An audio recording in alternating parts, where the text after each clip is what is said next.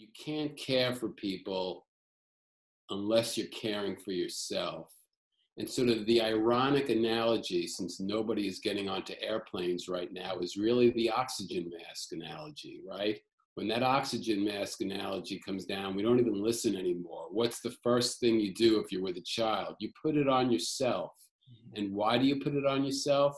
Because in order to be effective in helping to take care of somebody else, you have to be okay. And that's really very true here, I think, as well, in a general sense. To care for others, to be there for your children, for your loved ones, for your family, for your patients, for your employer, for your parent, in this case, my parent. I had to be taking care of myself, and we all need to do that.